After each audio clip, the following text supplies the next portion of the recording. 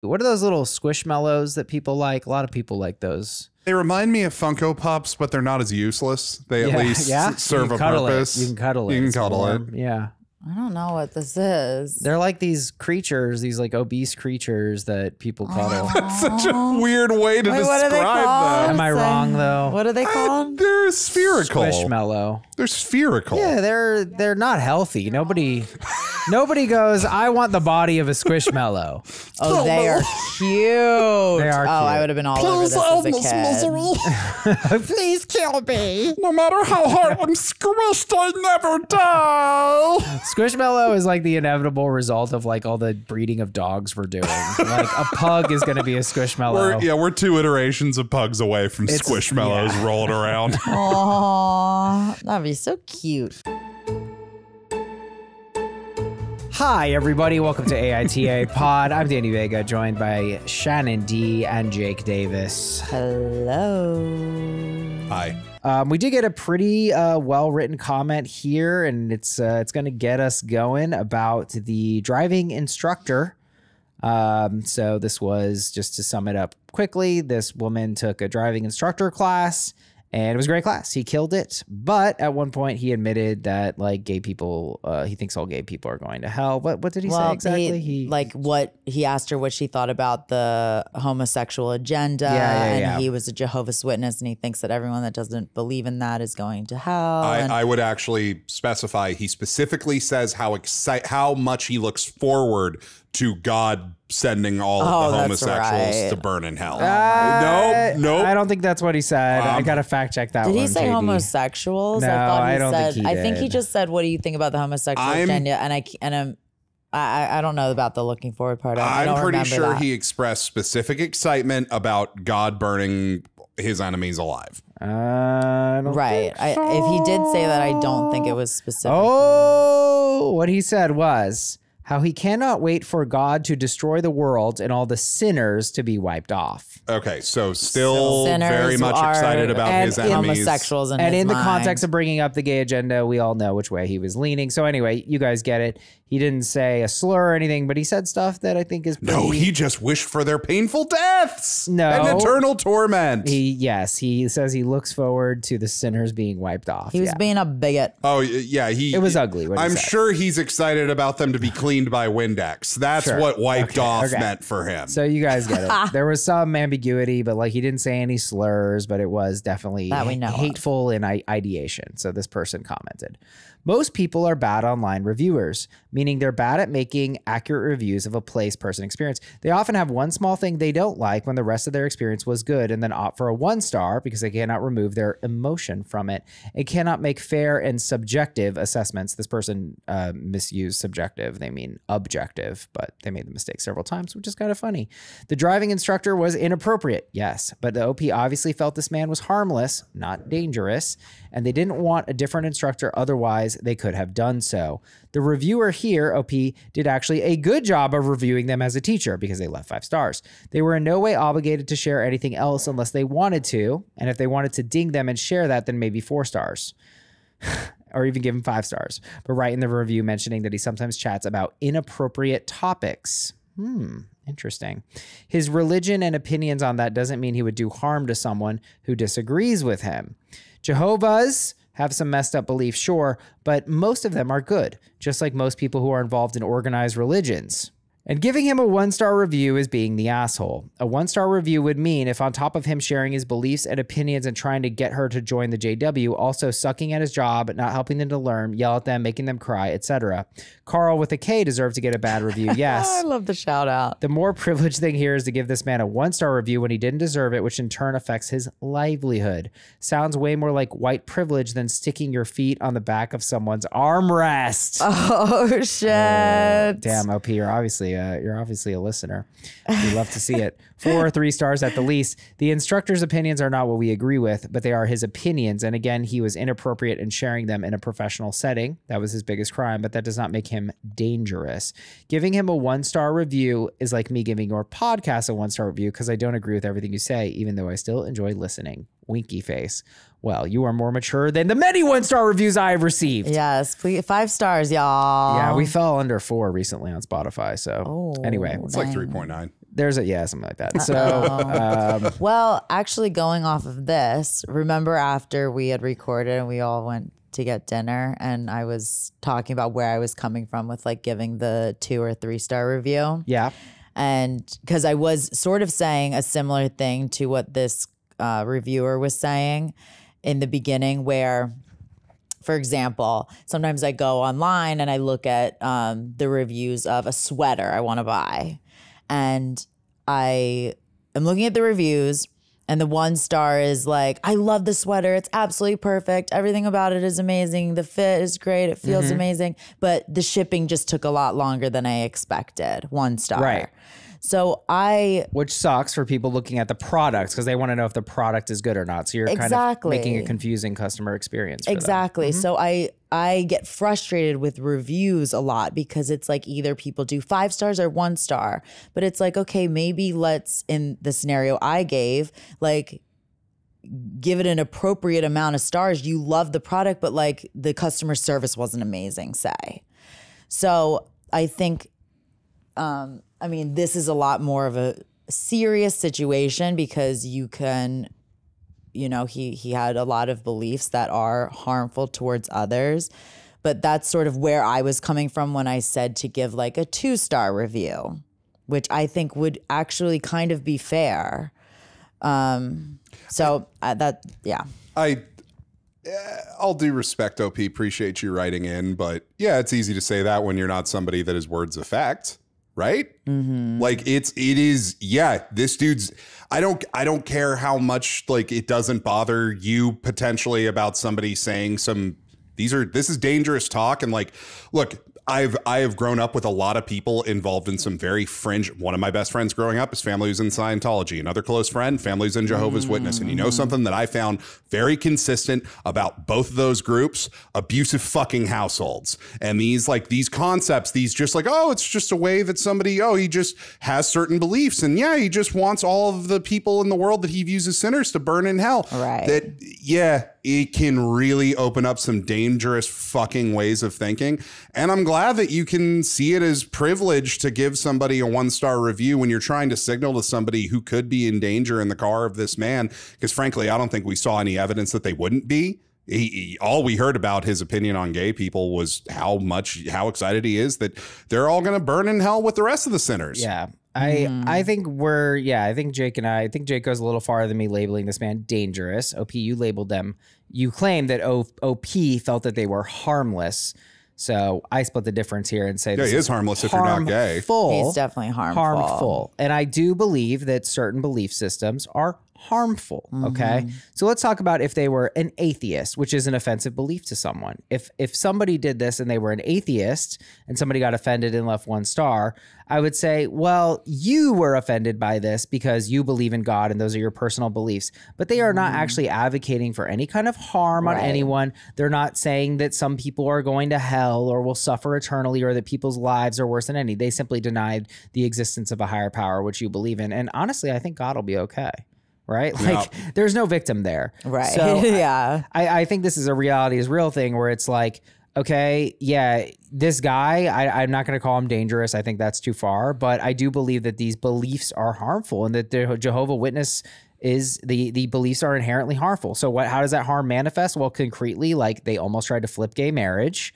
Now we're in a society where women can't get abortions in some states. That is the harm that these things perpetrate. Because you're meddling with people's lives. I would invite you to do some homework and look up exactly how much spousal abuse the top of Jehovah's Witness church has covered up directly. This is a fundamentally broken religion that we're talking about. This isn't just like all organized religion is potentially debatable. No, Jehovah's Witness specifically really goes for it in shittiness. You know what? Yeah. I just remembered something that I wanted to bring up, that somebody reached out who was an ex-Jehovah's Witness, and they actually agreed with me that harmful was a better word than dangerous here. However, I think we're splitting hairs. Right. Their father became a Jehovah's Witness and basically completely abandoned and refused to speak to their son, who was gay. Wow. That's the fucking harm. Yeah, truly. So, people like this, in my view, I I understand that there are like potentially second order consequences that aren't pretty, like he loses his job and then his family. Oh, what will his family eat? But we have to penalize this behavior. Yeah. It's have to do something. And when oh, sorry, go ahead. Well, and when the listener wrote in and she said that Jehovah's Witnesses have some messed up beliefs, but all in all, most of them are good people, just like most people who are involved in organized religions. I mean, that's the reach of a century. That is such a reach. You sound like you've been brainwashed, OP. I'm curious if you are a Jehovah's Witness or if you know people. Like, I don't know how you can just have a blanket statement that most of them are good people. Well, I'm willing to say most people are good people. Maybe that's optimistic white privilege speaking. But to think that, oh, you're somehow a better person because you're in organized religion, please, honey. Please live in the real world with us. It's also just a distraction from the actual topic, which is the fact that the fundamental core of the faith that we're talking about has hate in it. Absolutely. And I remember it was when I was in a manager position, so I couldn't jump into the conversation, but one of the people that worked on my staff was having a conversation about religion with somebody who wasn't religious, and she straight up said, well, honey, if you don't believe in God, why don't you just go around killing everybody all the time? And that's when I had to. They love that. That's when I had to jump in and just be like, we're not talking about this on the sales floor. Everybody get back to work. But I wanted to get involved because it's just like, I don't think that you realize what you just said. So that's the reason why you don't kill people, because you want to go to heaven. You just said the only reason you're not going around killing everybody is because you might get punished for it by God. Right. That's the only thing keeping your hand on the wheel. Jesus Christ. And I've heard that so many times too. It's insane. It's wild to me that people tie in morality, and that's what your moral, like, well, you don't have morals by just like trying to be a good person in the world and caring about other people. Oh yeah, you don't, because you think that homosexuals and people that aren't like you should go to hell. Go to jail. Sodomy was a crime. It would be kind of funny if Catholicism suddenly came out of like, okay, no hell, but we're doing timeouts. Yeah, everybody's getting timeouts for the bad stuff. Yeah, I like, in defense of religion, I think it was sort of our first stab at like morality and things like this. And, I think that's a Pat Nozzle bit, like Sky Cake. They had to tell everyone like, yeah, if you do kill people, you're going to pay for it later. Because we didn't have like DNA and investigators, we didn't really have all these technologies. Right. You don't think karma. What? Oh, the idea of karma. Yeah. I thought you were listing that as a technology. I was like, okay. At least in the Western world for a long time, church, organized religion, all of that, it was just social currency. It was just a way for you to prove to your neighbors, for proof to people in a new environment that you move into, people that you do business with, that you're on the up and up. We have this shared thing. We're all in agreement that we behave by these certain rules because we're all in agreement that it is a fundamental truth that if we're good, we get to go to heaven and spend eternity with our families. And if we're bad, we go to hell. And that just gave people peace of mind because you had no way of knowing if somebody was capable of terrible things that they could probably get away with at that time. Absolutely. So it's important to remember that this was basically just a Mexican standoff of culture for everybody for a long time. Of like, you believe in the same God as I do, right? We all believe in the same God as okay. No, I believe many gods. Everybody put their guns on him. So thank you for writing in, and you are going to get a hot response from me because I grew up around a ton of fucking bigotry, and it is always one hair breadth away from somebody doing something stupid. So I'm really glad that you can live in the confidence that this guy's probably on the up and up, but I've met enough of these people. They have been close enough to me. They had enough hands in raising who I am that I know that once those words are out, once those thoughts are in your brain, it's very hard to turn that person back. And these people are capable of some mean fucking shit. So I don't really give people the benefit of the doubt when they've shown me they're a bigot. At that point, it is on them to prove to me that you don't fucking suck. You've burned all your social currency with me, and it is not fucking privilege to try to signal to people who might be in danger around this person. And again, I think dangerous means capable of being a danger. Yes. And I think he qualifies as that. I think anybody who vocalizes thoughts like that out loud to people they don't know. Absolutely harmful. No doubt in my mind. Mm-hmm. So thanks for writing in, OP. But thanks for writing in. No. So this is a fun little request we got. I got to tell you guys about this. So there's a bit of a pizza spat happening in Cleveland. Oh, you don't hear about pizza in Cleveland very often. Ohio style. So things started off rather magical. This couple actually had found a fun neighborhood activity, cooking the za. And what they did was they built like a tremendous pit in their backyard. And it was a real community affair. People were bringing anchovies and mushrooms. The clevescene.com writes, quoting a neighbor, "There's a lot more people who know each other on the street, and the pizza oven is one reason for that. It's brought people together more than split them up." Except for two people, the Cleve Scene writes.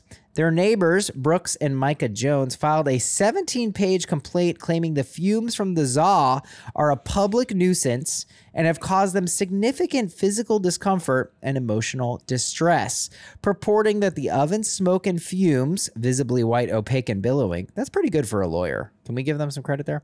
Have led to, that's poetry, have led to a range of symptoms, including coughing, sore throat, phlegm, headaches, burning eyes, dizziness, lightheadedness, fogginess, heart palpitations, sore lungs. If you've experienced any of these symptoms, please call me David M. Jolts, the pizza lawyer. David M. Jolts. Smoke odors linger on the Joneses' clothing and hair and on their pet's fur even. So the dog smells like pizza. Even you got a pizza dog called Jolts. Honestly, that's not the worst thing to smell like. They asked them to use a chimney. The defendant said it'd make the pizza worse. So here's the kicker, though, guys. It gets interesting. I opened up the court statement and started doing my own little research. Oh. They're not even next door neighbors, which makes you go, fuck you. Their homes are separated by a 40-foot wide other house. It's a pretty big gap. But then you learn that house is actually rarely occupied. The defendant's house is north of the plaintiff, okay? And the pizza house actually has a much smaller house. So the pit is like basically right behind the house. And that pit is directly on a direct line where the wind if the wind were blowing south to go into their living room. And you see, they don't have an air conditioner, and they actually claim that they leave the doors and windows open for most of the year, 7 months. So they don't have an air conditioner. And I got to say, once I learned that, I was like, this would be pretty frustrating. You got your neighbors making smoke. I don't know how often they're doing the pizza. I feel like if it's once a week, shut the hell up. Shut the house up while they're cooking the pizza. There we go. Would be my suggestion. And also, it would only be for an evening. It's not like the whole day. Yeah. I think middle ground is your best solution here, because I got to tell you, I'm with you. This is an annoying situation to have your house all lousy with the pizza smoke and your dog little Fido's smelling like sausage. The house is all lousy. I like that they're running around saying that. Lousy in here. Lousy with pizza smoke. I want pizza now. Yeah, I do too, actually. I had it last night, and I'm already in the mood for more. I'm always in the mood for pizza. In heaven, there's like unlimited pizza everywhere. It's great. It's like water fountains. Yeah, that's don't even that's actually mostly what you get in heaven. It's kind of disappointing. You get up there and it's like, wait, it's just pizza? Yeah, pizza everywhere. We just got pizza. The Jehovah's don't have it right, honestly. But nobody does. It's a pizza thing. And everybody's here.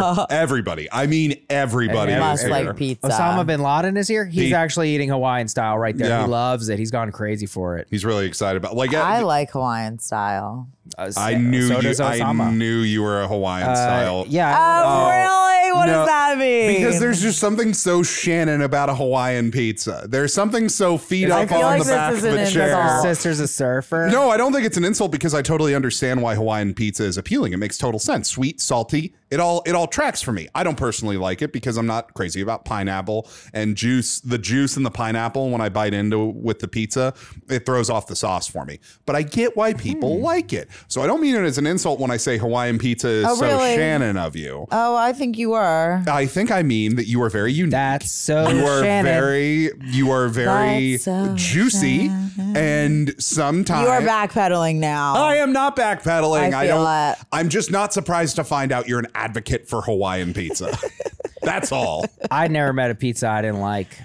Yeah, I don't hate Hawaiian Honestly, either. Me neither. Although, like, when there's like a shit ton of meat on it, it's a little gross for me. I liked Meat Lovers when I was a kid. Meat Lovers is a little insane. I can't do Meat Lovers anymore. When I was a kid and in high school, intense. I liked it of just like, carnivore. And now it's just like, I feel like shit after this. I don't like Little Caesar stock pizza. What's your go-to now? Two toppings. What's your two tops? Oh, black olive onion, baby. Okay. Oh, that's a good one. I've always been a mushroom gal myself. I love mushrooms. I love a good mushroom. A mushroom and sausage. Mush and pep for me. Very good. That's actually could be a dinner choice. There's a deep dish pizza place, and that's their specialty, mushroom sausage. Yeah. Ooh, yeah, it slaps. Here in LA? Yeah. We should go. Oh, masa, yeah. So anyway, on the case of the pizza thing, I think they have a case here, but it doesn't seem like they did a lot of negotiating this or having a discussion. And I do feel like the pizza cookers could have done some work and tried to maybe put up a wall or just negotiate talk this out a little bit. It seems like they were kind of like, what? Everybody loves it. They brought in David M. Brings the whole neighborhood together. Yeah. That's why it's pissing them off is their house is all full of pizza smoke and everybody else is having fun at the pizza. But they're invited. Coming. They should just come. Keep the house locked up. Don't let your dog get all fill up with pizza smoke. I think that they're a little mad that everybody's having fun at the cool pizza house. It's Dora. AITA for filing a lawsuit against my pizza making neighbors. I am saying YTA. YTA. Yeah. You shouldn't have brought David M. Joltz in right out of the gate. That's going nuclear. We don't like that around here. Yeah, he's nuclear. He's a little intense, that guy. All right, we're just going to do a really fast little sub mini here. Somebody wrote in to say that they AITA for not donating to the local food drive. OP, I really feel for you. Seems like you're in quite hard times. They feel pressured to donate to a food drive, but they don't have any food themselves and actually regularly take from another drive, another food bank as a family. You're good. You're good, right? You're good. And I believe like some of their family members were pressuring them to donate, their friends and family. Yeah, I'm like, well, if you need the food, then the food drive is for don't sweat like that shit. You, OP. So much love. Feel free to hit me up on Instagram, Danny Vegagram. I'll send you some bonus episodes for free. Compliment from Nana. Thank you. She writes, I love the new podcast cover picture on Spotify. Woohoo! Sarah will, of course, always be our OG favorite, but I love your energy with Shannon and Jake, and you make a great, funny trio. I look forward to listening to your banter. So happy for you. Get them hot stuff. And then they wrote, Nana, not your grandma. I'm only 25. Yeah, get us hot stuff. Get us hot stuff. I know what Nana meant, but I'm choosing to interpret it as get them hot stuff. Yeah, Nana. get them hot things. Chicken and dumplings came up on the live show. So a pregnant wife wanted chicken and dumplings, which is apparently a very involved dish. This person had a lot to say. They write, hello, I don't even know why I'm writing in about this. Always a strong start. But for some reason, I feel like I wanted to tell you guys, chicken and dumplings is a southern dish. And it takes a long time to make because you have to cook the chicken, make gravy, and make the dumplings. Then you have to let it all melt into the dish. Chicken dumplings are the Chinese food that you guys were saying. This is from the live show. It just seemed like nobody knew the difference. This info doesn't matter, but now you know. Emoji of a chicken. Was it chicken dumplings or chicken and dumplings? I think we interpreted it as chicken and dumplings. I thought it was chicken dumplings. I think that's what was meant. I interpreted it as chicken and dumplings. I don't even remember thinking or hearing that we were talking about chicken Chinese dumplings. food. No, nobody took it What that did you way. think, Jake? I thought it was chicken dumplings. You did? I definitely thought it was chicken dumplings. Chicken dumplings as in the Chinese? Yeah, because everybody was talking to... Is that what the crowd was saying too? That was what people were talking about. They were saying it takes 2 hours to make chicken dumplings, and we had a whole thing. We had a whole thing talking about delivery or takeout, like how easy it is to order chicken dumplings from a Chinese takeout place. Oh, so we did think it was Chinese. We thought it was. Well, we didn't. I don't know about food really. I know how to eat it, but. Anyway, thanks for the comment. Maybe we still don't know. Thanks for clearing that up because we obviously did need some clarification there. Thank you. This one's to Danny and Sarah. I think that a lot of people like to go through the back episodes, so don't take it personally. No worries at all. I love this group. This podcast got worse ever since Jake and Shannon. Just kidding.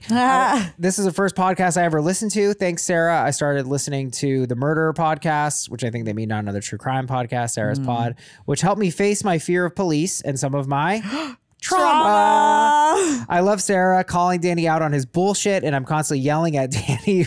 But I like this podcast so much because you guys always want to get better and try not to be rude. You guys are amazing. Miss you, Sarah. Keep doing amazing things. Love it. I always like hearing people react to old Danny. I'm just like, I love yelling at you. Yeah, right? All right, we're going to open up on a trigger warning submission here. I thought it was good because it's kind of about alcohol. I thought Shannon and I might have some good comments on this. And our second story of the day will be, would I be the asshole for telling a woman that her husband cheated on her? Shannon's going to read that puppy. Here we go. Trigger warning. Am I the asshole for wanting to confront my abuser from 15 years ago? There's sexual assault in this, but it's not explicit or anything. It's just that it happened. When I was 15, I was sexually assaulted by an older boy at my first ever high school party. This dude was blackout drunk, allegedly, and he didn't go to my school. It ruined my immediate life and caused a lot of mental and physical distress and trauma for me for years to come. But I worked through it in therapy and with my support system. I never saw him again, and in time, I just forgot about him and tucked away the memory as I healed. Fast forward 15 years later, I'm 30. I'm doing good. I have a Facebook, but I don't actively use it. I open it every 4 months to check Marketplace. Well, I opened Facebook for my scroll, and the guy is listed under the people you may know, add friend list that Facebook makes. I immediately feel this kind of anger come over me, and I just blocked him. I hadn't heard his name in over a decade, so Facebook is totally slapping me in the face. Anyways, after a few weeks, I still find myself thinking about it and how I am grappling with messaging him or not.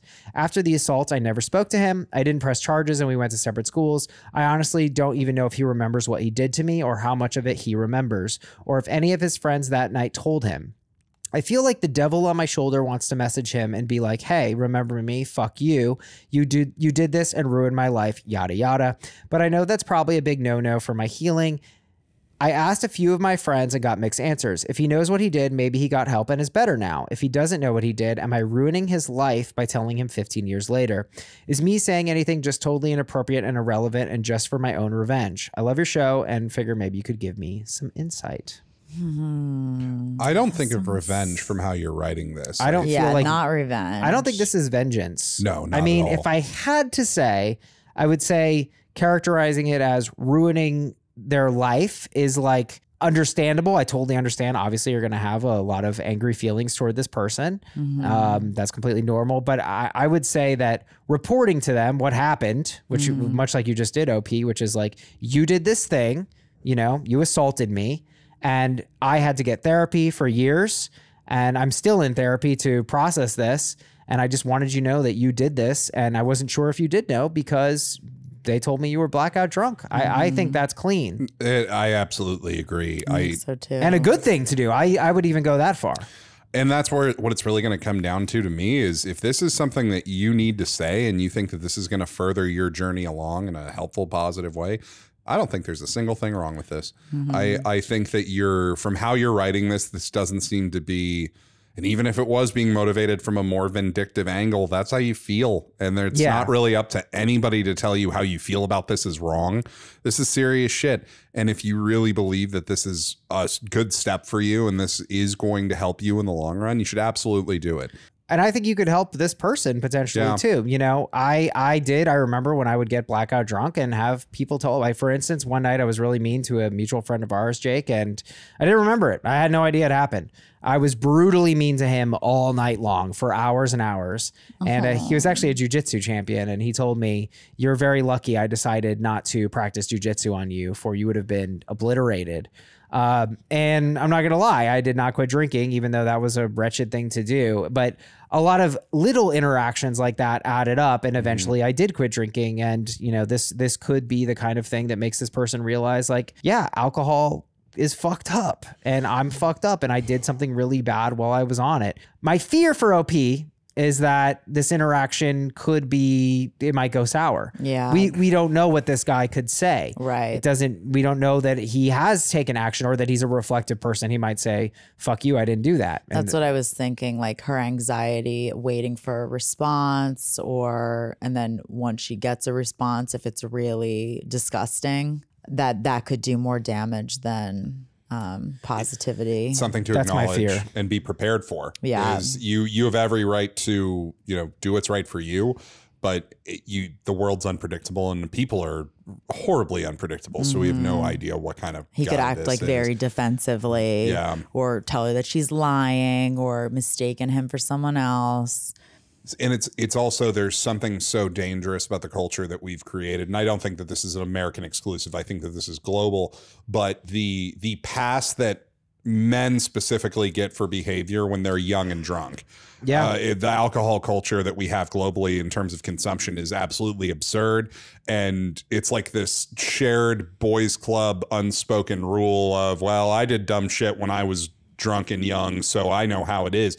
And it's so fucked up because it just gives men this capacity for, they see it as like a green light for all their behavior when they're drunk between the ages of 18 to 25 or however long it extends. Yeah. And I feel like, granted, I've like had to check myself with alcohol growing up, but I was never excessive with it when we were in college. I didn't really start drinking until I was 21.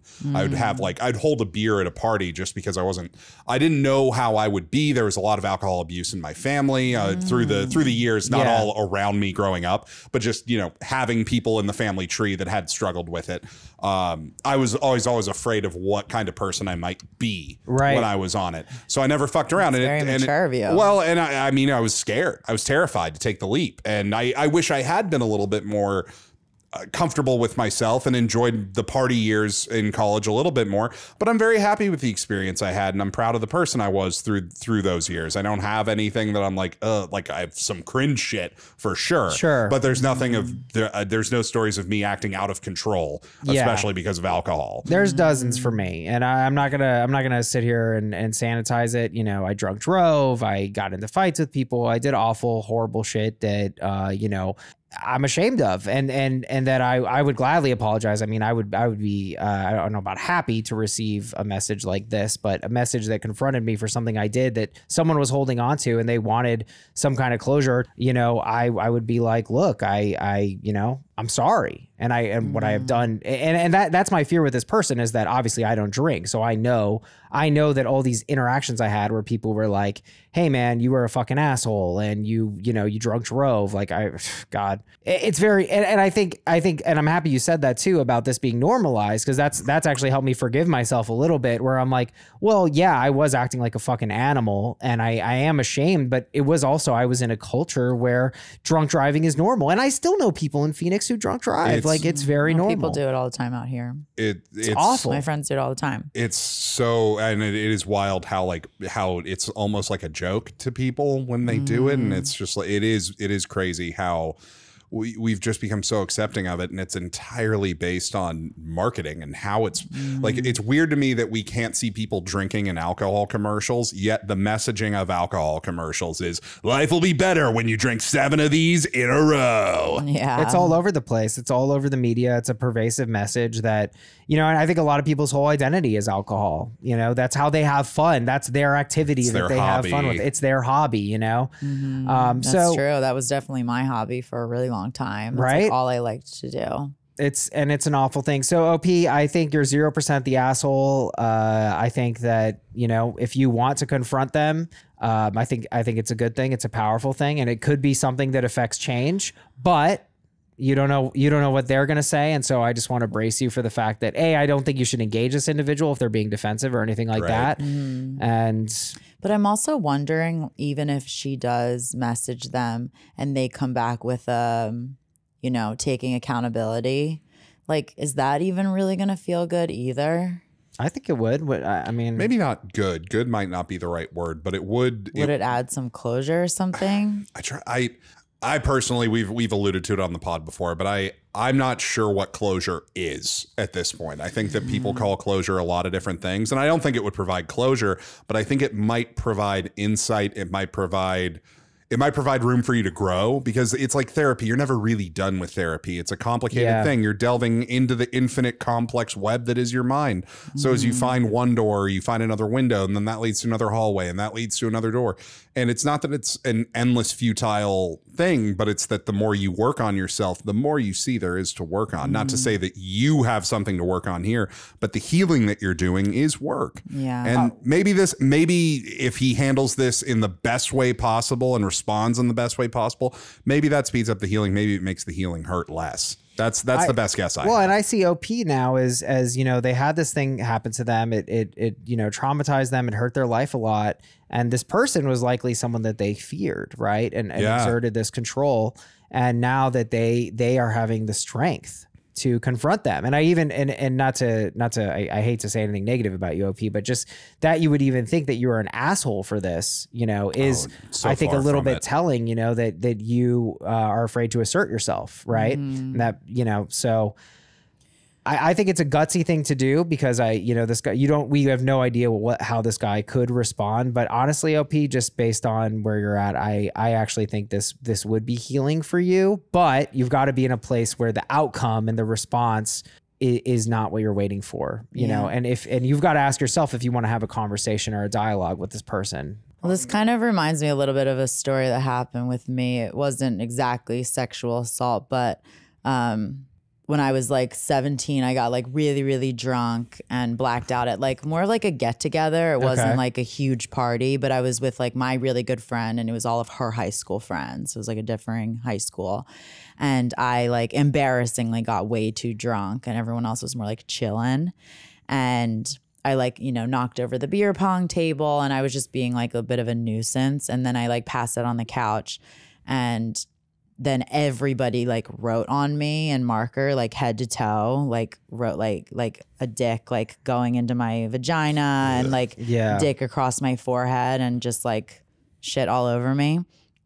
Not poop, stuff all over me. Right. It'd be weird if it was all poop. We didn't think you meant poop. We didn't think that. I don't know. I could actually see that being. Oh, actually, there could also have been drawings of poop all over me. Right. Yeah. Okay. So they drew all over you. That's what I thought. Me. And then I didn't realize this, but then like it must have been a year or so later. Like this one guy who was such a dick, like. This was over Facebook. We were like Facebook messaging. I wasn't really friends with him or anything. And he told me that he like, because my legs were kind of spread and I was in really short shorts when I had passed out. And he like took a marker and was like writing on my vagina. That's assault. And at the time when he had told me, like I was really young. So I wasn't like, I was like really upset about it, but I was more like embarrassed of myself that I like let myself pass out in that position.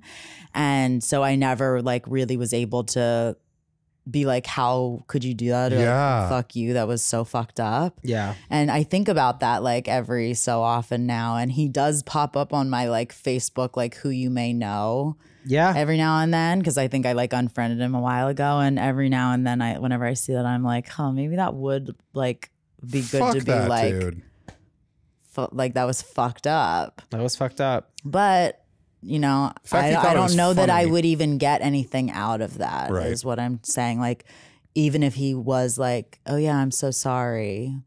That was fucked up of me. Like, I don't know if I really need to hear any of that. Has it been something that you've had to like work on and think about and heal from? Or was it just something that you're sort of like, oh, that was fucking gross?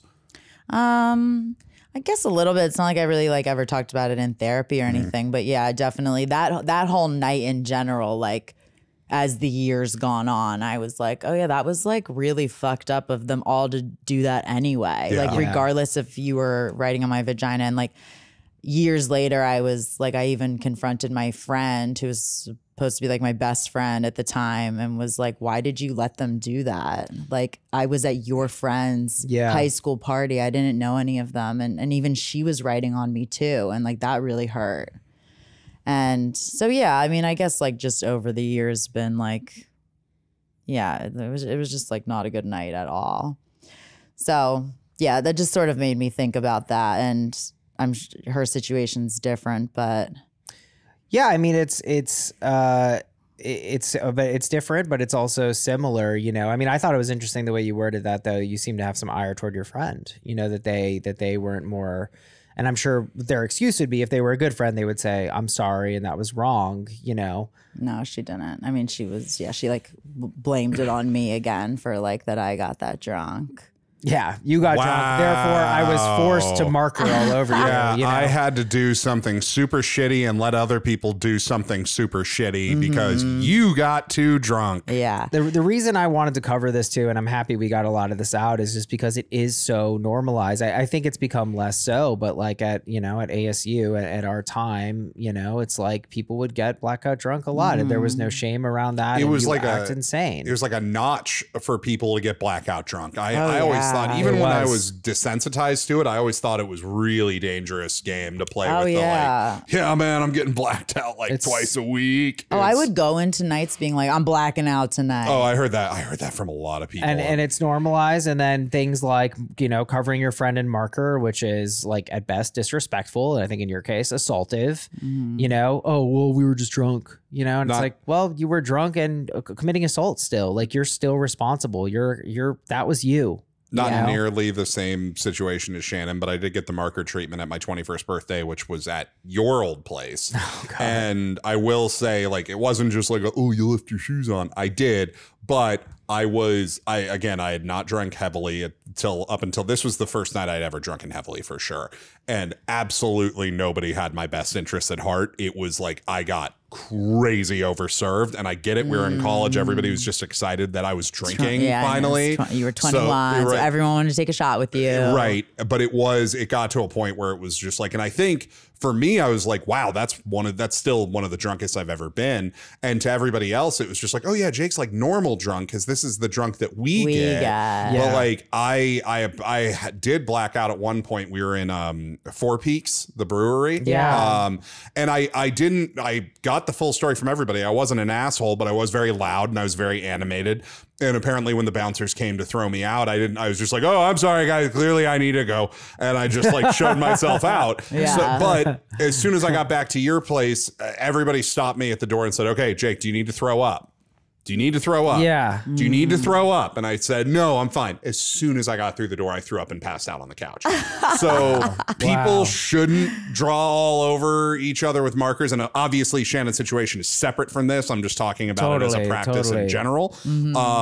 But if you vomit in your friend's house, there might be some repercussions for that. Yeah. Don't vomit in people's house is the real thing I'm trying to say. In this alcohol culture too, it's interesting because in your story, and we've all been in that situation where people are pressuring you to drink. Right. And then what if you do something crazy fucked up because you were pressured to drink and people fed you more shots than you would even normally consume. And it's like alcohol creates these blurred lines of agency and all these things. And that's why I hate it so much, because I'm like, God, there's no other drug really like this where you will act insane and do something you would never, ever do. Well, there are other drugs like that. That are common? What other drug makes you act crazy? I mean, steroids, bath salts. Okay, bath salts is Roid good. rage is also... I give you bath salts. Roid rage isn't real. Roid rage isn't really that real. No, I think roid rage is real, but it takes time to develop. It is real, but it is used as a misnomer through media to make it seem like if you do steroids once, you're going to flip out. Exactly. And it's actually... Yeah, I mean, in the end, I'm really proud of the fact that there's a listener who rather kindly has put his Twitter name as Danny Vega Stan account, which I enjoy. Oh, you love that shit. He recently tweeted that he's been sober for 4 months. Whoa, nice. Alcohol free. I don't drink is my thing, and so I'm always like.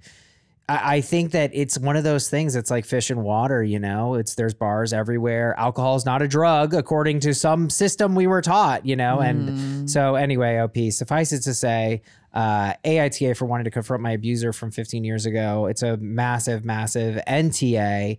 And he is. Well, I would say just do whatever you think is going to make you feel better and don't expect anything in return from him. But if you think you'll feel better by talking to him, then go for it. Go for it. Either way, you are not the asshole. Here we go. Would I be the asshole for telling a woman that her husband cheated on her? I found out a few years ago this guy I barely know had cheated on his wife with a one-night stand. I know very few details about it, but I trust the source. Since then, I would occasionally try to sleuth on the internet to find his wife. thinking if I found her, then I should tell her. I hadn't been able to find her, and I wasn't going to spend money on a background check website to get the info until very recently. Now I need to make a decision. Should I tell her? I'm not looking to do this for drama. Maybe this is why I honestly don't want to tell her. Would my vague information with no supporting facts be the worst choice, as the only way she could confirm it is by getting him to admit to it at this point? What is the least asshole thing to do here? AITA.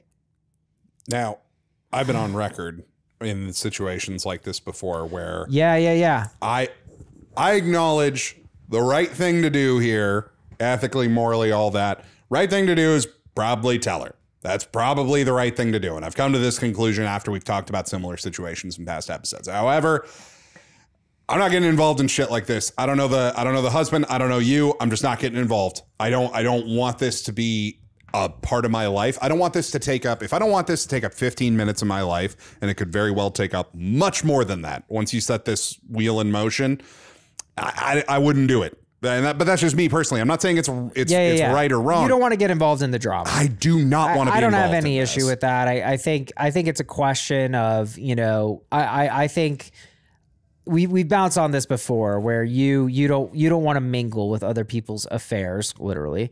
And I understand that. I respect it. I would not say you're a hero for doing this, or that you're not a hero for not doing it. I'm a fucking human. I'm just like, I'm literally protecting myself. That's fair. I'm seeing a forest fire out from my cave over across the valley and saying, oh, not my forest fire.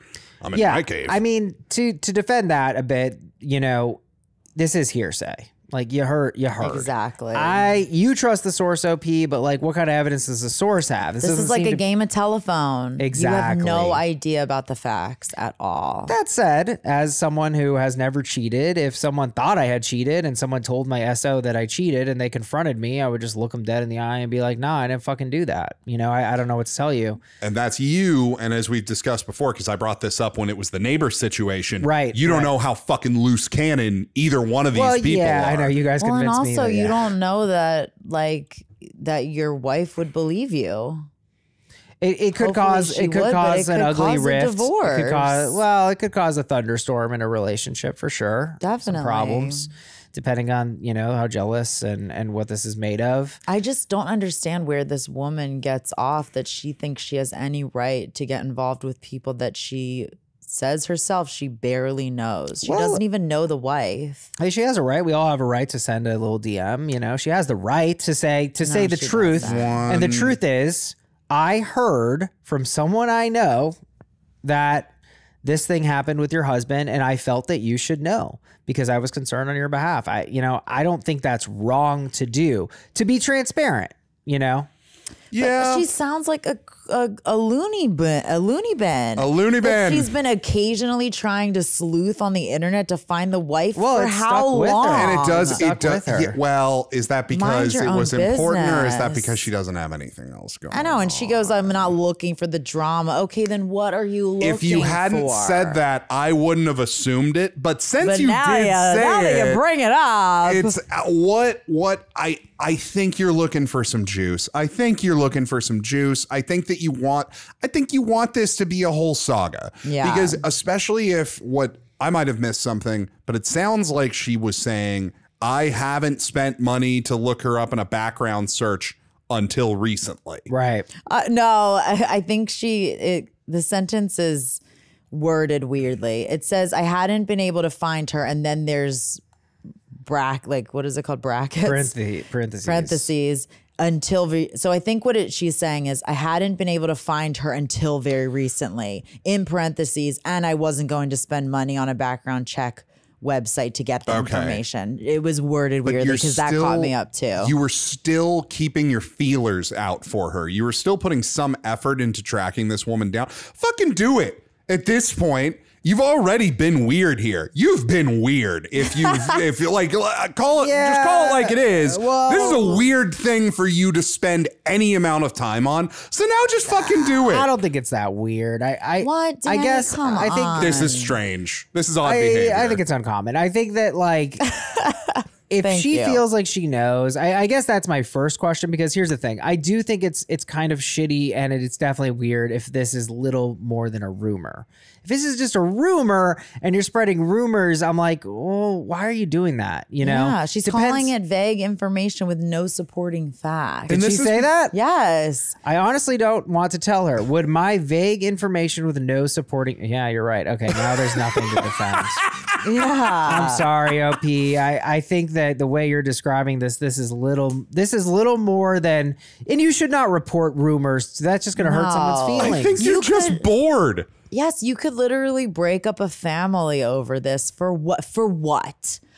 Girl code? She's not your friend? Well, there is no girl code, because the girl code isn't to report a baseless rumor. Exactly. There's just not enough, OP. You got to have a case to present. Babe. I think I got nothing here. I think you would be the asshole for reporting a rumor to someone. Definitely. Unless you want to go to the source that you heard it from and like verify the facts or something. And then, even then, I would be like, why are you getting involved? I would say. You also don't know. They might be in an open relationship or something. Well, but then it would be harmless, you know. Well, still, but I it's also just think mind your own business. I think it's the hearsay aspect that bothers me too, right? Because it's like, what is it? I found out a few years ago this guy I barely know had cheated on his wife with a one-night stand. I trust the source. So was the source the person who had the one-night stand? Well, if this is so important to you, then I would talk to the one-night stand and be like, why don't you tell them? And I don't think they know. That's a test. But that brings us back to my point that it is so fucking strange that you kept tabs on this situation so that you could reveal the truth in time when you finally track her down. Yeah, you're trying to be this like vigilante for like no reason. You're a vigilante with no evidence. Like, you could be Batman, but you have to know that's the criminal. Imagine if Batman was just totally cool with rumors as the only thing he needed to go off of. Yeah, to go and what do you know? People. Yeah, I heard this guy. Cheated on his wife. Man. Where does he live? 1452 Sunset Boulevard. That's enough for me. No, Batman, wait! Oh shit! That's my address. Fuck. Yeah, you guys definitely talked me off on this one. I think that this is a little more than rumor spreading. That's what this sounds super like. weird. So strange. I think you need to like start playing pickleball, get a set of golf clubs, go to the driving range, like just figure out something to take up some of your time. Snowboarding? There we go. Would I be the asshole for telling a woman that her husband cheated on her? I think we all do agree that the title should be, would I be the asshole for spreading a rumor to a woman that her husband cheated on her? Yep. Yes, you would be. YTA. All right, guys. Well, we're going to cover a little pair of situations now. Both of these went viral. The second one is AITA for wanting my husband to say I am an author. But first, it's AITA for asking my wife to respect my title, a pilot. I need the opinions of AV geeks and pilots on a matter involving my wife. I'm serious. My wife and I, 5 years together, married for 2, no kids, have an amazing, happy ship. I can't recall a single time we've ever argued to the point of breakup or divorce. I would hope that you could remember that. Yeah, what? To the point of breakup or divorce? Well, yeah, that would be only one time. Anyway. This issue, however, is causing me to reconsider the health of our ship. Since my wife and I have been together, I have worked as a manager for a restaurant chain. I am an extremely passionate aviation enthusiast in my free time. I spent thousands on flight textbooks, sim gear, like simulation, and even built my own A330 setup. I have never actually flown a plane or started flight training, but I have considered it for a long time. Even though my skills are not a career, I still consider myself as adept or possibly more knowledgeable than the average pilot. That being said, here's the problem. Wife and I invited to one of her male coworkers' house for a barbecue. My wife is a senior software tech for a COVID startup. She's worked there since 2020. A lucky catch after she was laid off. It was my first time meeting many of her now close coworkers due to COVID and working from home. I'd assumed she talked about it to me before, but as we were cycling through introductions, I was less sure.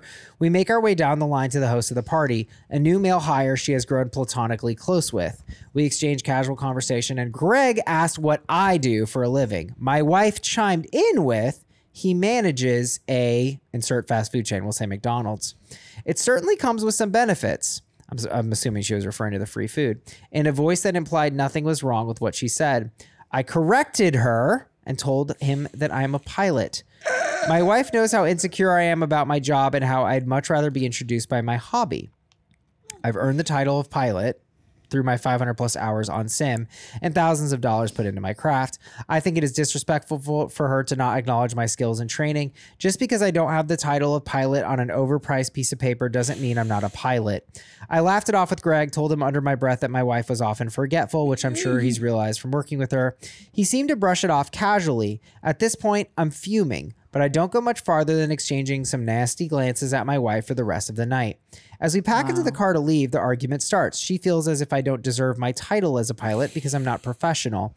I told her she's insensitive to the work I've done and she will never understand what it's like to study so much. She's currently on the couch as I type this. What? AITA for asking to be respected.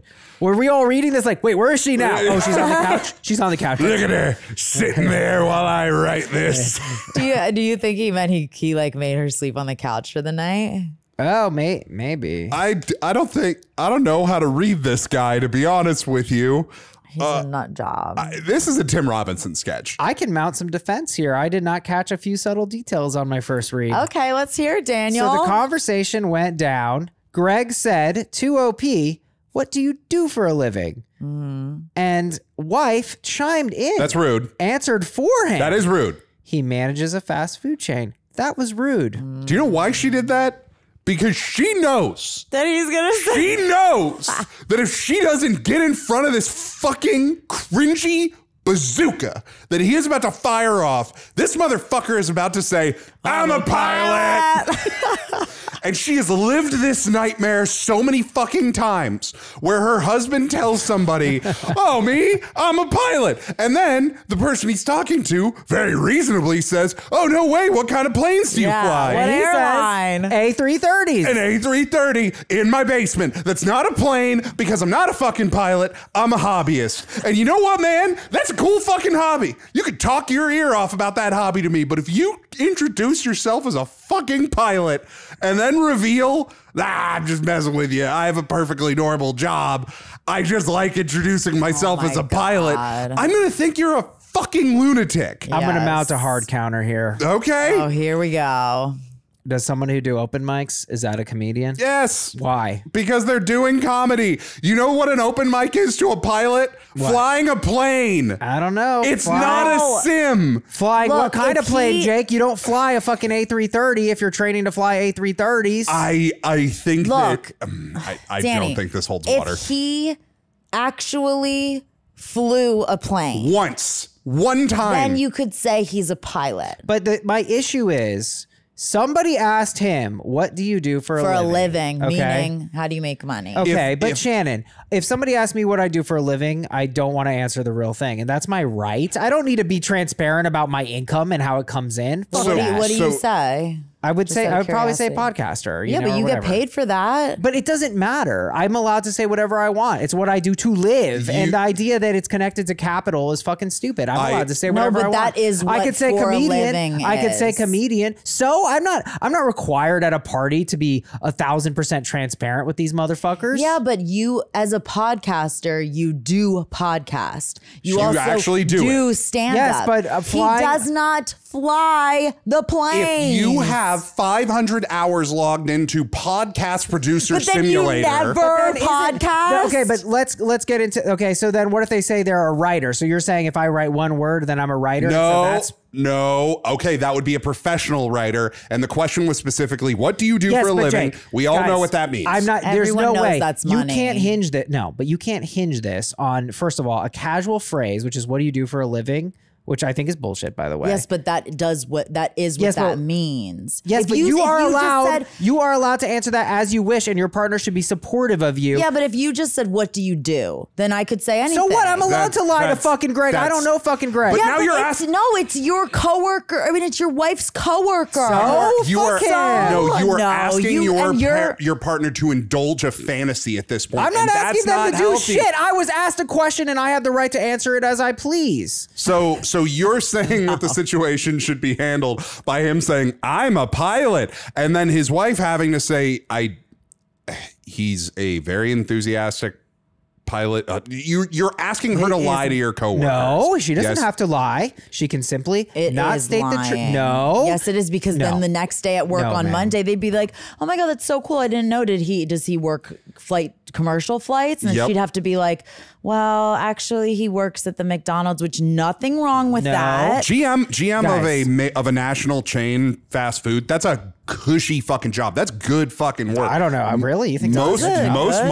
markets, a GM, not cushy. I shouldn't say cushy. But you're dealing with very serious benefits. Definitely not free food, by the way, Danny. That's like solid ass healthcare. Like if you're in the McDonald's chain like that, any national chain like that, you're making good living in most markets. Not all, coasts and more expensive cities, I'm sure it's tough, but like in a lot of markets, you're killing it. I think my issue is that it's easy to roast OP. Look, he's obviously not a pilot. He's not a pilot. He's not a pilot. We all agree. You're not except a pilot. OP, who is a pilot. You're not a pilot unless you fly a plane. Okay, you were just arguing the other. You're arguing for lying. You're saying it's okay to lie to strangers. I'm not. No. I don't think that's lying, Jake. If somebody asks me at a party, what do you do for a living? And I say snowboarding, that's not fucking lying. I'm allowed to say that. That's how I live. I don't have to answer. I'm not being audited by the fucking IRS. I'm allowed to say snowboarding. There we go. I found a good example. No. I am allowed. Yes, I am, Shannon. If I were to meet you at a party and I said, what do you do for a living? And you said snowboarding, I would be like, oh, you're a professional snowboarder? And then I would say, no, maybe I'm not. But maybe I don't want to indulge a lie. If he was going and then I would be like, okay, I actually don't like this guy. Yeah. Who invited him? Wow. Did you invite him? No, this guy he lives in an apartment over. Him and the scary lady that lived next door. And Dora. Yeah, that lady. Yeah. God. He invites himself to the parties and then comes in and tells everybody, like, last time he was a knight, the time before that he was a professional football player, and then he gets really mad at you when you ask a follow-up question. Yeah. My issue is she chimed in. That's rude. He wanted to have this interaction, and maybe that would have been the interaction. Maybe you're right, Shannon. Maybe they would have been like, oh, you fly professionally for what airline do you fly for? And then he would have probably, I don't know that he would have gone on and lied. He might have just avoided the question, said like, I like to fly A330s. In my basement. I may not say that. This is a so now it's just lying. But that is lying, because then you're forcing your wife living to in a fantasy world, man. It's not healthy. To your coworkers. I agree, it's not healthy. No, I agree. She obviously gets along with. Obviously not a healthy person. I agree with that. But I do think it's fucking rude, and I think it's odd that if someone says, let's say it's writer, okay? Say I'm a writer. Okay, what have you written? Oh, well, I write regularly. I write regularly. I journal. So you have to be ready. Like if you are going to live by this code, you have to be ready for some follow-up questions. And it's probably going to make you look a little weird. And that's my issue. Yes. That's my issue, Jake. That's my issue. It was his moment to botch, but she stepped in his way and had to put out the fact that he works at McDonald's. Dude, this is... So what? I answer for my boyfriend sometimes. I don't think it's that rude. I rest my case, ladies and gentlemen. The foot on the armrest. You answer for I'm never going to be able to have opinions. That's a little rude. You don't think that's a little rude, Shannon? No, I don't think so. It's rude to answer questions for partners. That is a rude thing to do. Finally. But no, I've been with you on that. I don't think it's rude. And if he answers it for me, sometimes I don't think it's that rude. It's just like you're in the conversation. The thing is, depends on the context. First of all, I think depends on the context. Calling this lying is treating like it's a job interview or that you're being audited. It's a conversation. When I ask someone, what do you do for a living? I'm not like adamantly like, what is your primary source of income? Right? Like that's not what I'm asking. It's a casual question, and we're gonna have a casual interaction because we're at a motherfucking barbecue. I know, but I think if you were to say, so what do you do? You could answer anything. But again, you're taking socially it super literally. But that is what people... So what? It's a social expectation. I don't disagree that that's the expectation, but I'm not required to conform hyper literally to that. So you don't have to, but people will think you're weird. The end of what you're proposing is essentially juggalo culture, where you're intentionally just living in chaos to freak out the man. And I get what you're saying. Yeah, sure. It is your right to lie to strangers when you know what they're asking you. And okay, here's the socially adept way to handle this situation. Okay. Well, I pay the bills with a little place called McDonald's. Ever heard of it? The one off I-95. I'm the GM over there. I've been in the company for about 15 years. But you know what really gets me going? You put your arm around the shoulder. Flight. and then you can walk him down your hobby, and now you're in control of the story because you've got a sick fucking hobby and you shouldn't be ashamed that it's a hobby because you need to get in a fucking plane and do it. You opened up this episode talking about get on the mountain, push yourself, get out of your comfort zone. He needs to actually learn how to fly. This guy. Dude's living in his comfort zone, and it's a fantasy world at this point. I'm with you there. Look, I don't think this is a healthy person, but I do think that it was rude what she did. And I've been with you on that from the word go, but I understand why she did it because this is going to be just like the fucking holiday party where her sister's new fiance met him for the first time, and she realized that he got 3 hours into a fucking plane conversation, and this guy thinks he's a real fucking pilot. And the way he's reacting is giving her nasty looks throughout the whole party, the rest of it, and then making her put her on the couch. Let's change it to writer. Okay, imagine you're a writer and you've produced some scant amount of writing, and your answer to this question is that you're a writer. Now, obviously, it's less easy to refute, right? We can all write now, can't we? We can all write instantly. It's easy. Yeah. Simulating writing is writing, right? Mm-hmm. So this guy isn't completely not a pilot. We all agree he's not, but he isn't completely. He is coming close. And I just think that what she did was mean-spirited to him. I agree that it's weird. Not necessarily. Like we weren't there. We don't know that the way that she answered she chimed in and she said, this conversation will not be about that. It will be about the fact McDonald's is coming to town. I do think that we are asking somebody who straight up lives in a fantasy land to tell us his version of the stories. I think that's mean, actually. And I'm pivoting this to, I think I can get a lot more ground on you guys with artists. Because you know what it takes to be a comedian or a writer? You have to lie to yourself and tell yourself that it's possible. Right. Because that's an art form, not flying a plane. That is a certified job. Yeah, and all we're saying is even if he didn't do it for a living, but just flew a plane, like learn how to fly a plane, then you can say you are a pilot. Okay, so you're doubling back then. So now you're saying that you can't answer pilot as long as he had flown a plane. That's what you've been saying. Yeah, no, you were saying that you have to answer what do you do for a living with how you make your primary income. So you are telling me that had he flown a plane, he could say pilot. I think if he did, then I think the answer would be much more reasonable to say that. I want to create some clarity because I think Shannon's argument has been very concise the entire time. The argument being when somebody asks you that question, you know what they're asking. And this is similar to, like, we've talked about this before, like medical procedure. We were talked about how it's like, oh, is this really a medical procedure when you're just spitting in a cup? Right. It is the expectation of the question. Right. We know what the intent of this question is. So Danny, you're right. Like you have every right to tell people what makes you feel alive as an answer to that. But you do need to give them some context because you're using their expectation of the answer to the question against them to allow you to live in this fantasy world. And I'm sorry, but pilot isn't the same as a comedian or a writer because those are occupations, but those can also be hobbies, and it's very interchangeable. Pilot, you can be a hobbyist pilot, but you have to actually be a pilot, and he's not. He's a sim pilot. I'm sorry, but how is it any different than you can get a license? A writer is someone who releases their writing to the world, right? Well, what if you haven't done that? Can you still be a writer? Is there a board of control that designates licenses for writers? No, you already dropped certification. You dropped certification because you admitted you could be a hobbyist pilot. No, but you need to be certified. You need to have a pilot's license, I'm Danny. Do something crazy. Well, you could fly a plane without a pilot's license. Yeah, that's very dangerous and not. No, it's not. This is fantasy world, guys. What I'm going to do is crazy. We've never done this before. Shannon, read the next situation. Okay. And we're going to see if we can tie up these into a nice little bow. Yes. Here we go. Here we go. All right. AITA for wanting my husband to say I am an author. My husband and I have been together for 15 years. We were talking about another AITA post, the pilot. And it came to me mentioning that I would be proud when he introduced me or talk about me that he says I am a government employee, but also an author. To be clear, I am 31. I wrote 7 books and 6 of them are published. I have 4 publishers in Canada. I sometimes do book fairs and presentations and have a check once a year for each book.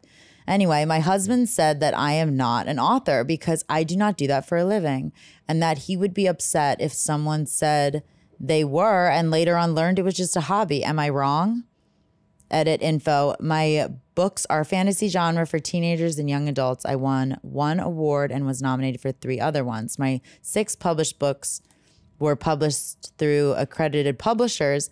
They also each have 150 to 400 pages. They were published in French. I get around 2 to 5K a year for them.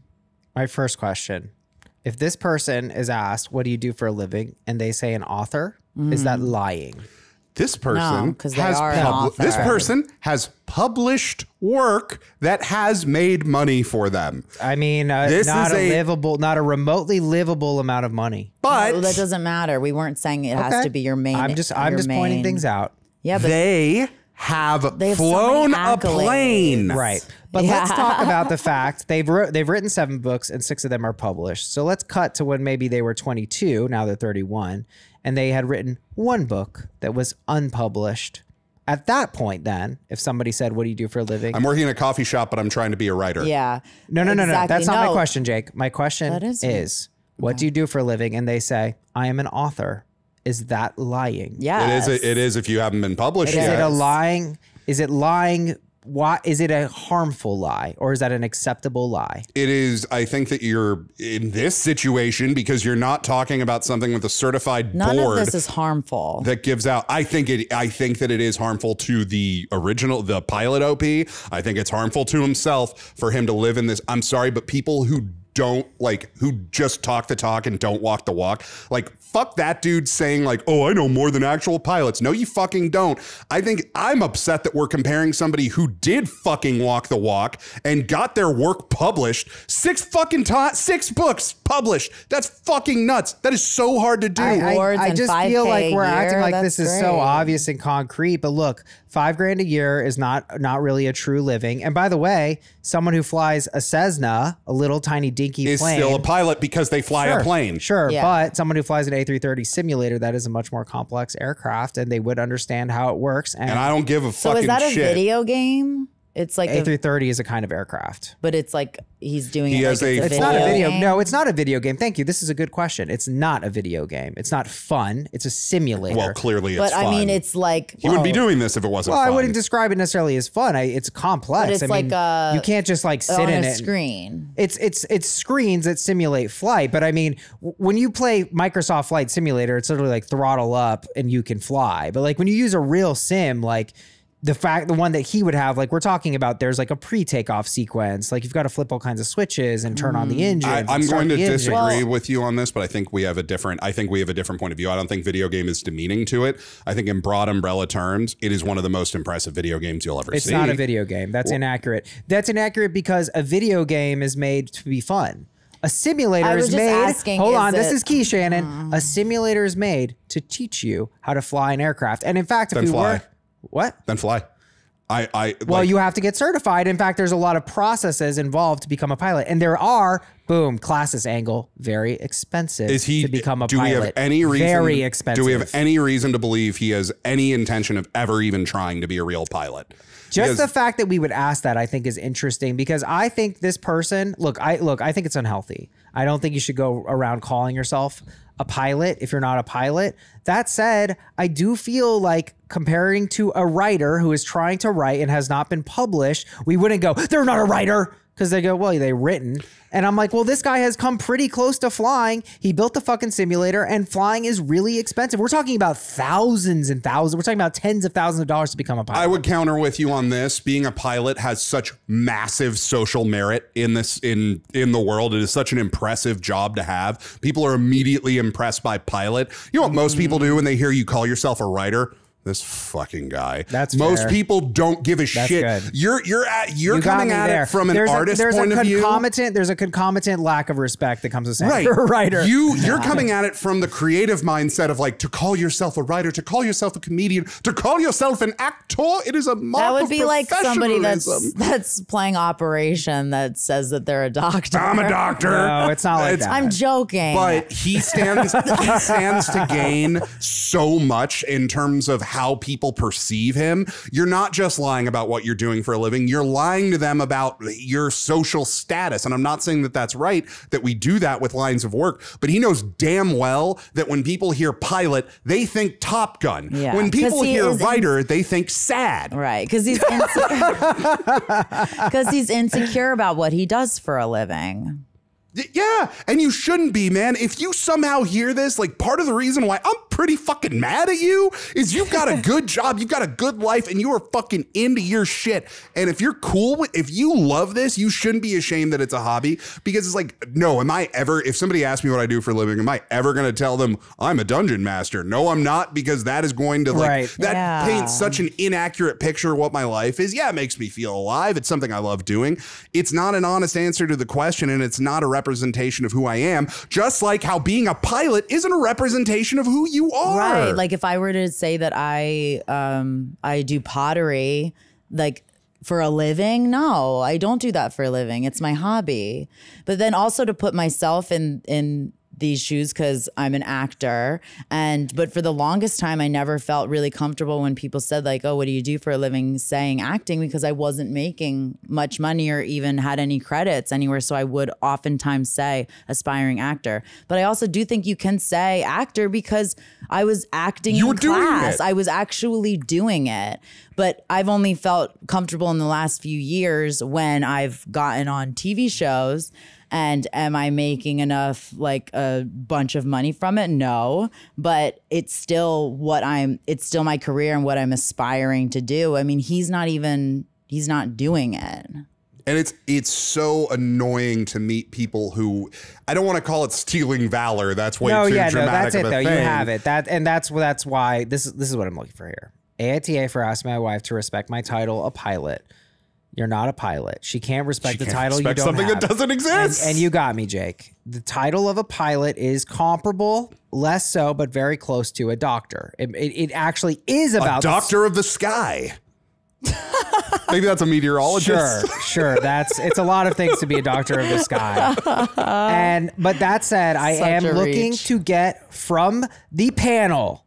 Okay. I'm looking for a soft YTA, because I do think it was shitty that the wife chimed in and shut him down publicly. Look, if she has his best interests at heart, why is this the forum where we're going to address the delusional pilot syndrome? Because that's she wasn't trying to address it then. She was just trying to avoid. She was shitting on him publicly. How is answering the question that he works at a fast food chain as a general manager shitting on him? If they think that that's what's shitting on, then he needs to get a new job. She was disrespecting him by telling him the truth? She was disrespecting him because that's his question to answer as he please. And when someone asks you what you do for a living, it is not a fucking audit, and you're allowed to say whatever the fuck you want. I don't care if you have never made a single dollar from acting and you're a community theater actor. You are allowed to answer that question actor, because you don't want to answer it with, like, grocery bagger. Now, okay, so here I do want to. That is not a social sin. My point is that I was an actor, though. Well, whatever. You're allowed to say writer, even though you've had nothing published. Would it be okay for me to be like, I'm a pottery gal? I think. Sure, I do that for a living. If you said I'm a potter, and then honestly, look, because I think fake it till you make it is such a thing with arts, and I honestly. But pilot's not an art.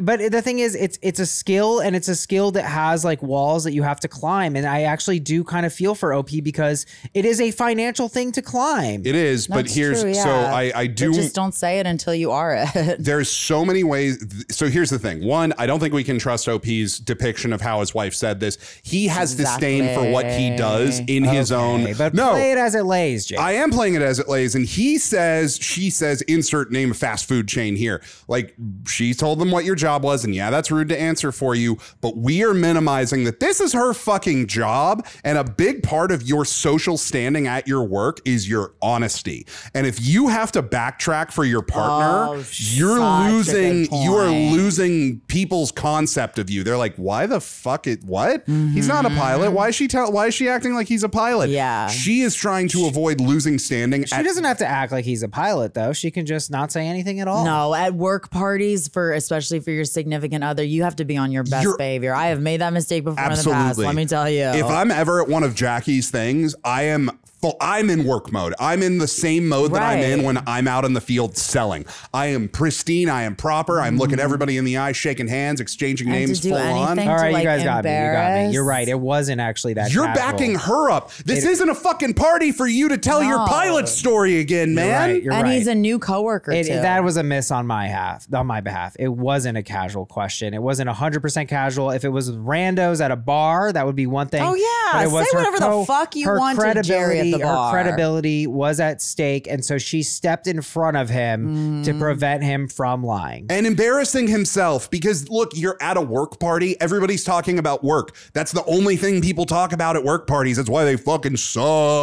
Yes, exactly. So you know what the expectation is there. And you know that he would then go over to your other coworkers and be like, hey, are you hearing that this guy over here is saying he's a pilot? I mean, it is pretty fucking funny. There is some, that's why when I heard this, like I can see this playing out as a Tim Robinson sketch, like to a T. I'm a pilot. Yeah. Why did you tell them about McDonald's? Yeah. I don't like people to know about the McDonald's part. I want them to perceive me as a pilot. Yeah. AITA for asking my wife to respect my title, pilot. We finally landed on a big fat mutual. Why? YTA. Hey, that was hard work. Put in a double at the factory this week. All right, so now we're getting into the author thing. I mean, her ask is a lot more mild. She does get income from her job, and I would be proud when he introduces me or talks about me that he says I'm a government employee, but also an author. Obviously, you guys know based on what I just said, I'm perfectly comfortable if my partner wants to say they're an author, that I would back them up, even if they make $0. It's this one I am because writer, because comedian. One, you're basically marketing yourself as a court jester to society by most people's eyes, not my own. I think creatives are amazing, and I love all creatives. Oh yeah, not all, most. But this is somebody who's been published, and getting published is so fucking hard. It's one of the hardest things you could ever do. And accredited publishers too, and they're long books. Like some of them are like 400 pages. I think Jake, really, you did find this though. It's that saying that you're an author or a writer. I mean, an author does imply that you've written a book, I would say. Yeah. So it means you've written a book. It means you've written a book. You've flown the plane. Yeah, I think you're right in that, but also that even with an author, it just doesn't invoke the level of certification and respect that comes with a doctor. Because most people's hobby is alcohol, and they look down on things they don't understand. So when you hit somebody with like, I'm a creative job, most people don't respect it because they don't understand what goes into it. They also probably think that you haven't done anything, and you're just saying that that's what you do. Yeah, I think a reason I enjoy defending OP is because like I do know a lot of comedians who are amazing and they're struggling, and I don't know that they make even a like $5,000 a year. Some of these people, you know, no, and they work so hard, and so I see a lot of that in OP, and I think it's a very difficult thing when we can't make our reality match our identity and how we want to identify. You know, I don't think there's anything wrong with saying, even if I never made any money or was ever on a show or anything like that, to say I'm an actor. I don't think there's anything wrong with that. It's just, I'm more saying the actual question he asked was, you're not answering that correctly if you answer with that, because he's never done it. The pilot thing with the author thing, she's done it. Yeah. I mean, I feel like he has done it to an extent, considering there are these like, you know, kind of financial barriers in place, but I think really I think stolen valor is not the right term, but I think that's what resonates. It's the closest word we have for it. It's stolen certification, which is much less sexy than valor, but that is what it is. And like, yeah, I don't know. I don't really even think husband absolutely just needs to respect this, because I don't think it's even a big ask. She's not even asking. She's just asking for both. She's saying, yeah, she's a government employee, but also an author. It's like, okay, what's the big deal? Yeah. And she is an author. I think you should respect your partner's identity as much as you can. And like, I don't know. I guess to defend Pilot Boy a little bit, it's like, Pilot Boy, fly your plane for us. If he's toting out his stupid pilot bullshit, then yeah, fuck him. But like, she does need to confront him about this, and they need to level out, because you're right, it's a delusional fantasy world. And so on initial read, I did take it a little bit as like, why is she shutting this down here? So it's I think that part of the reason that it pisses me off is because, dude, you're already cool. You don't need to lie to people to be cool. Like it takes a lot of love. But people are insecure, man. I know. And it pains me to see that. But what bothers me is how upset he got at his wife for clearly being in a position where she can't indulge him on this in this moment. And that's where you got me. And I think the creative argument's solid, except that creative is it's a concept as much as it is like an actual job. Like anybody can be creative, but it's like if somebody, you know, let's say I have a great hobby where I love finding loose trash cans and just filling them up with flammable shit and then lighting it on fire and then putting the fire out. And I go to one of Jackie's fancy work things and somebody's like, "Oh, so what do you do for a living, Jake?" "I'm a firefighter." Like it's you're right. I've done 500 hours of that. Yeah. And I think my other thing with the what do you do for a living thing is that it equates value with money. And I don't like that. Yes, but there's nothing wrong with I'm musing. I'm not still defending this guy. I'm just musing that generally. Like Well, yeah, I agree, but that's just what that term means. Yeah, but I think it's a toxic concept. That's all I'm saying. I have legitimately had daydreams about like how fucking rad would life be if I just was like the GM of like a really fucking killer Shoney's in New Haven. You want to do that? In New Haven, Connecticut. Not that I want to do it, but just thinking about like, man, just like really steady paycheck all the time, works really predictable. I don't have to take it home with me. Yeah. I got solid managers underneath me. Like that job sounds so, I completely understand why somebody would lock into a role like that for 35 years, get that pension and have a nice retirement. Sure. Like, I understand that kind of work, and it hurts me to hear people be ashamed of their job regardless of what they're doing because it's all work. But I think you got a pretty good gig. And if you clearly have enough finances available to build an entire flight sim in your basement, just get the fucking pilot's license, man. Dude, it's like thousands. It's like tens of thousands. Yeah. Anyway, AITA for wanting my husband to say I'm an author. This one's a no-brainer. It's a big fat NTA. Well, wait, did he do anything wrong? What did he say? Yeah, well, he said that he... let's see. My husband said that I'm not an author. No, fuck her. Fuck him big time. No, that kind of objectively an author. Why? AITA for wanting my husband to say I am an author. NTA, and he absolutely is. Yeah, no, your fucking book's been published. Suck it, nerd. Yeah, seriously. What the fuck have you done, bitch? Well, oh, shit. Is this guy the manager of a fast food chain that has a flight sim in his basement? Probably. You're not an author. You're not an author. All right, guys. Well, that's a show. It was a wild ride. And please rate, review, subscribe. Join us on Patreon, patreon.com/AITA pod. And we'll see you next time. Bye. Put 500 hours of something you love into your life today. Bye. I'm a lemur owner, even though I don't have a lemur. In your heart, you believe it.